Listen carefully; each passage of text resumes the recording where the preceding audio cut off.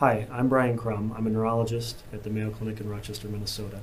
I work in the EMG lab, and I also specialize in neuromuscular disorders, including ALS or amyotrophic lateral sclerosis. My name is Eric Sorenson. I'm a neurologist at the Mayo Clinic in Rochester, Minnesota. When the initial diagnosis is made, one of the most common questions is, what's going to happen to me?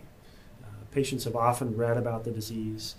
They know that the prognosis is really quite poor. They know that, for example, the life expectancy might be on average 3 to 5 years from the time the symptoms begin. And I think we obviously reiterate that with patients, but I think the point is that some patients live longer than that, and there's always hope. We obviously cannot predict who's going to live longer and who's not going to live longer when we initially see somebody. But I think when you look at the numbers, it's important to realize that 25% of patients may do better than that, live longer than 5 years. About 10% of patients live longer than 10 years. So there are patients who do better than the average. And again, it's always hard to predict who that's going to be. And we don't have a specific intervention that can translate somebody who's going to only live 3 to 5 years into somebody who's going to live 15 years yet. Hopefully we will. But I think it's just important for people to know that there are exceptions to the rules, and so it's important to have hope and understand that while this is a disease that has a really poor outlook and prognosis, some people do better than the norm. And I think also important to realize that patients who are in the later stages of ALS sort of reflect on their disease and really feel that it's important to live every day to its maximum. And I think when you look and read about patients who had that, that's one of the underlying themes, is that patients generally come to an acceptance with the disease and realize that every day is precious and valuable, and they will live every day as if it's their last, not knowing when that day will come.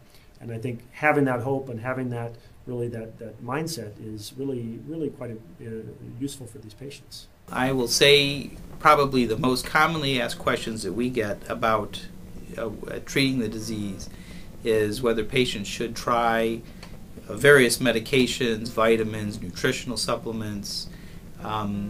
They hear all kinds of things, they read all kinds of things, and my advice to patients in this regard in general is that for the most part I don't discourage people with ALS. People with ALS frequently try a number of things, and I don't really discourage people from trying things, but they have to understand that in using some of these treatments or using some of these things, there's little evidence that they are effective. Most of them are generally safe, but some of them aren't, and so you do have to be careful about what they try, and hopefully we can guide them in that regard. But also, oftentimes what you'll read or hear, people are not necessarily, they're hearing these things from people who really have their hand in their back pocket. Their objective is not so much to treat their disease, but to fleece them out of as much money as they can.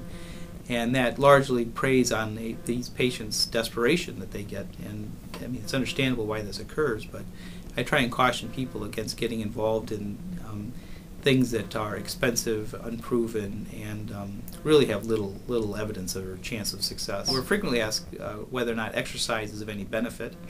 And the best advice I can give there is that some people kind of get in their head that they're going to do these marathon training programs and lift a lot of weights or push themselves on a treadmill or whatever their exercise of choice might be, and with the thought that they're going to exercise their way out of it. I think that what they do in pushing themselves like that is that, first of all, it doesn't stop the disease and it doesn't bring the strength back. And what it does is set themselves up for overuse injuries, tendinitis, bursitis, various tendon strains.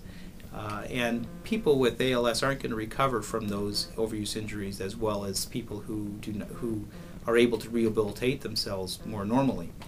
And so I caution people against getting into these marathon training programs. The other thing, though, is it is true. The old adage, use it or lose it. There is some truth to that, and like I said, most people don't want to go home and spend their days and the rest of their days in a lazy boy, and so we encourage them to be active and do as much as they can, but not to push themselves to the point where it's painful, or push themselves to the point where they're pushing themselves hard in these exercise programs. And like I tell people, I don't want to spend the rest of my life exercising, so I have better things to do than that. So, So we try and keep it in moderation, keep their exercise in moderation.